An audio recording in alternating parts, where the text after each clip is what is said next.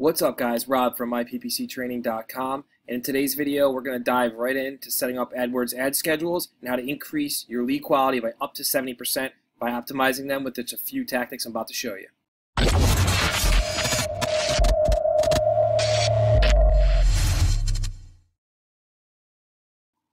Okay guys, so you should be logged in your Google Adwords account and you should see your homepage here of the new interface. So what you're going to do simply is go down here, choose your campaign you want to be in, which is our white label campaign for us, and we're already in that. And then you should see your navigation tab here for the campaign. And what we're going to do real simply is go down to Ad Schedule, and we're going to create a new ad schedule. Now, optimization tip number 1, only run during business hours and days. I can't stress this enough. Your lead quality will go through the roof if you're only running when someone can actually call them back right away or answer a form submission or whatever type of lead you're trying to generate. Because we have people and clients who in the past have run 24 hours a day, and one of the first things we do is go ahead and turn that off. A lead or a call that comes in at 1 or 3 or 4 in the morning is not going to be a good lead. It's going to be crappy quality, and it's going to be really hard to get a hold of that lead ever again. At least that's what we found from working with several hundred clients. It just never works out. So for us, we are going to run 8 a.m. to 6 p.m. There we go. 6 p.m. Now, if you're a business where you need to run on the weekends or something like that, you just simply come here, add, choose Saturday or Sunday or whatever day you want to run. Doesn't really matter.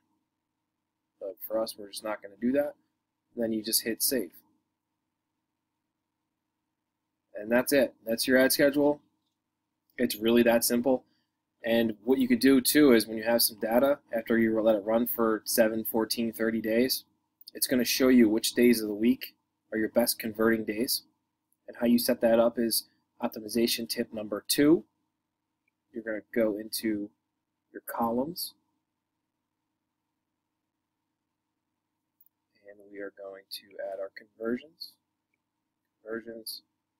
cost conversion, conversion rate,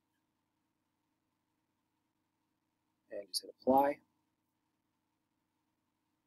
So now after we get some data running through here, we're going to be able to come into the ad schedule and see, oh wow, well we're converting at 35% on Monday and Tuesday is only 15, so let's bid more, so you can use a bid adjustment. Let's go plus 5%, 10%, whatever you want to do. On the days that we're just killing it, converting everything, and on the days where it's just real shitty, we're going to go decrease. And we'll always decrease, start small, don't just go, wow, 50%. Like, you want to keep it within reason and kind of incrementally just drop it down or up, either way.